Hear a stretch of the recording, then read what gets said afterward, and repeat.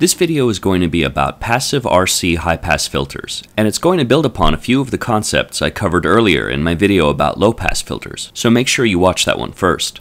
So as a quick reminder, if you put a resistor and a capacitor in this configuration, you get a low-pass filter with a certain cutoff frequency.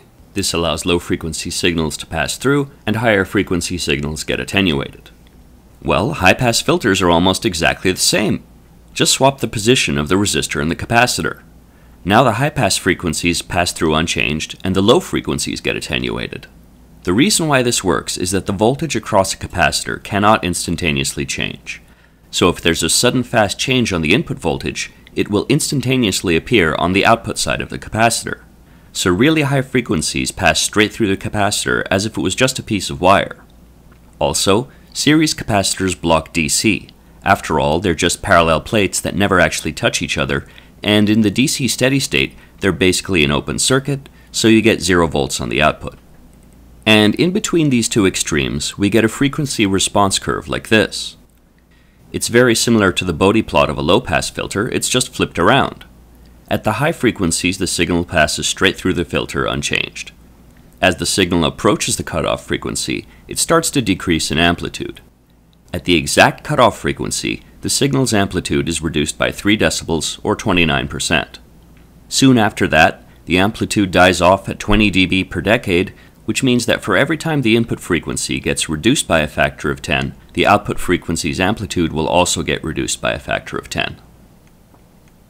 And the other cool similarity is that the equation for calculating the cutoff frequency is exactly the same as the one for low-pass filters. Now let's look at some examples. First, let's have a little fun looking at signals that have been high-pass filtered. I'm going to design a high-pass filter with a cutoff frequency of 30 kHz and feed in some signals from my function generator so that you can see what the filter does to them.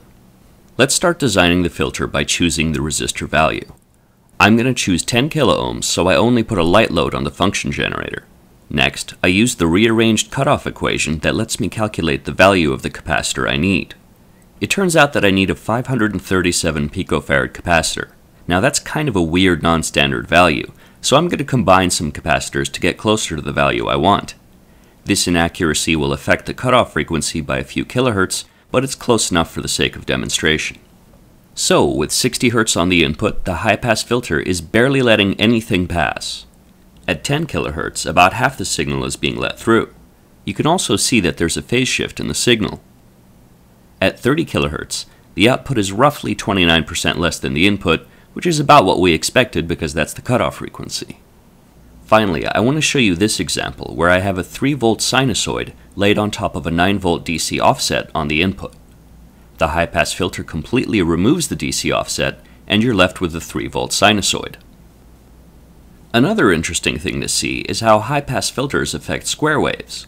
With this 600 Hz square wave, you can see that only the sudden fast edge transitions are passing through, but the part of the square wave that's just a flat line gets blocked out. If we crank the frequency up to 6 kHz, a little more of the original wave shape gets through. At twice the cutoff frequency, we get a waveform like this, and at 1 MHz, almost everything gets through. Actually, that's also because my function generator is pretty terrible at putting out high-frequency square waves. Alright, time for another example. In my video about op-amps, I showed you a circuit that takes tiny signals from a microphone and amplifies them so you can listen to very faint sounds. To give you a quick review, over here we have 9 volts and a 5K resistor, which are used to power the microphone. This gives us a 20 millivolt peak-to-peak signal laid on top of a 9-volt DC bias. Over here we have the amplifier configured for a gain of roughly 100. The idea is that I want to take the 20 millivolts from the microphone and amplify it to 2 volts so I can hear it on a pair of headphones.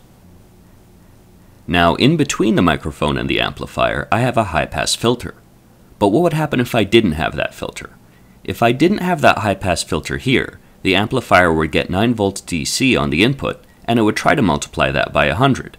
I obviously can't get 900 volts out of a 9-volt supply, and the amplifier's output would just end up maxed out to the plus 9-volt rail. With a constant 9 volts DC output, there's not going to be any audio, and you'd seriously risk damaging your headphones. So let's stop destroying our headphones and put the high-pass filter back in. The high-pass filter removes the DC component of the signal coming out of the microphone, so that the amplifier only amplifies the tiny 20 mV AC signal.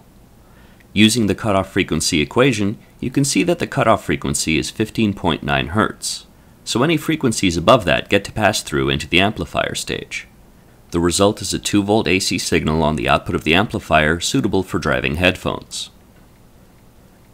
Finally, do you see how I used a 100K resistor in the high-pass filter? Well, there's a reason for that. Having a high resistance value there will ensure that I don't overload the microphone's unamplified output.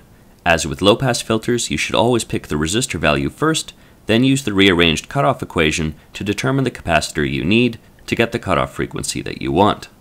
That's it for today, and stay subscribed and I'll show you how to use LT Spice to simulate complex filters.